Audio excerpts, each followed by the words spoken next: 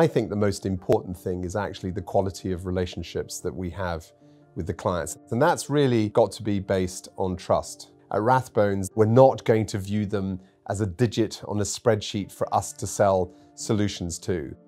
Our clients don't like to be changing relationships all the time. They really want to have those long-term conversations with our firm.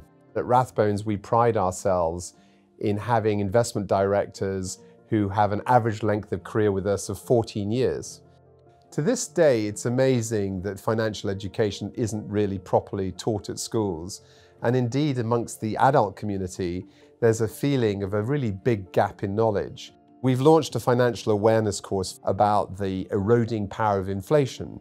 We discuss how the equity market works, how the bond market works. In that way, we can give our clients confidence in their decision-making. Rathbones has been a pioneer in ethical investment because we formed Rathbone Green Bank in 1997. They create curated portfolios of ethical consideration which reflect the values of our clients. And indeed, we very much want to take our place as a responsible investor that's having a positive impact on the society in which we operate.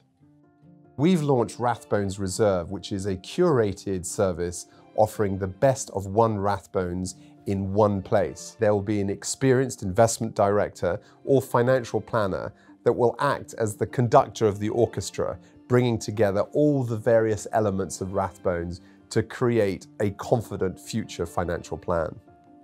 We are on a journey to really look after our clients well, listen to their needs, be a critical friend, and design a financial plan which is suitable for their future requirements. My name is Ian Dembinski. I'm Head of Client Development, and my role is to help Rathbones to grow organically and reach a new community of clients.